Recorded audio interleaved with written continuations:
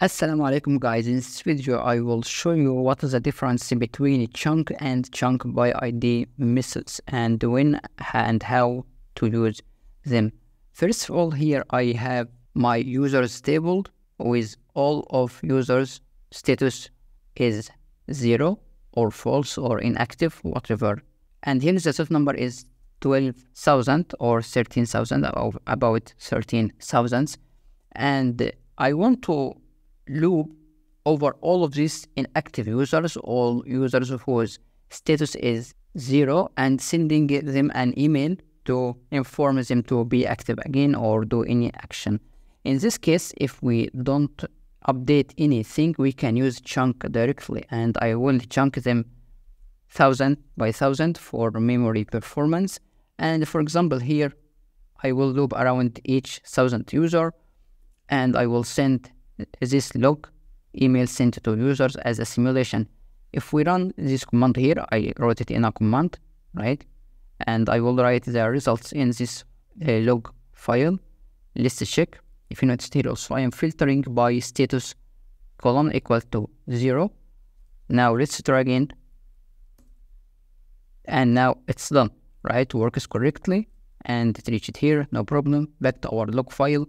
Started from user ID number 1 until the last user ID here with 2,907 rows, which is our number of rows. But if you want, for example, to change or update this status method that we filtered, if we open Laravel documentation here, it says if you are filtering result using chunk here, and also we will update that column while iterating or looping, we must use chunkById instead.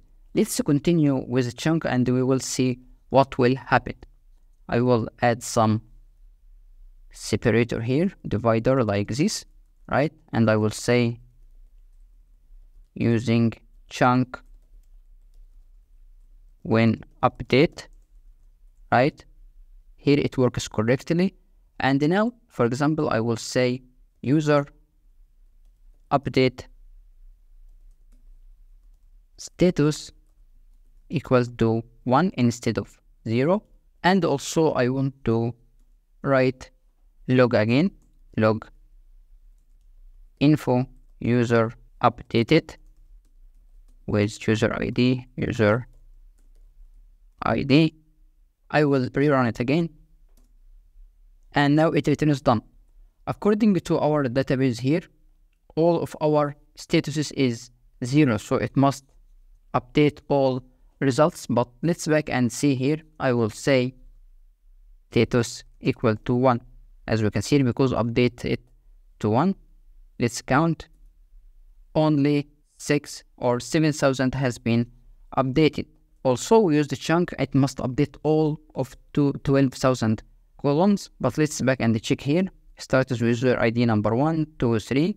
Updating you with chunk, right? If we continue to, for example, 1,000, here comes to 1,000, then 1,001, and it moves to 2002, 2003, neglecting 2,000 IDs and so on. So here is the difference. We must use chunkById when we update. Now let's add a separator here at the end of the file, and I will say here update using chunkById.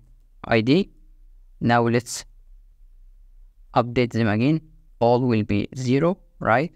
And now I will say select count all from users where status equal to 0, all equal to 0 now. If I run the same command again, but I will use chunkById. Let's run the command again. Returns done. Check our query. Let's rerun it again with anyone equal to 0, 0, and all of them now equals to 1 and works correctly. So here is the point. If you're filtering and updating this column or any updating actually, I prefer to use chunkById while updating, right? back to our log again, chunk using chunk by ID, and if we back to 1000 here, this 1000, 1000, 1, 2, 3, and works correctly according to last fetched ID. It fetches the next ID. So here's the difference between chunk and chunk by ID. If you find it useful, support my by clicking on like, share, and subscribe. See you next video.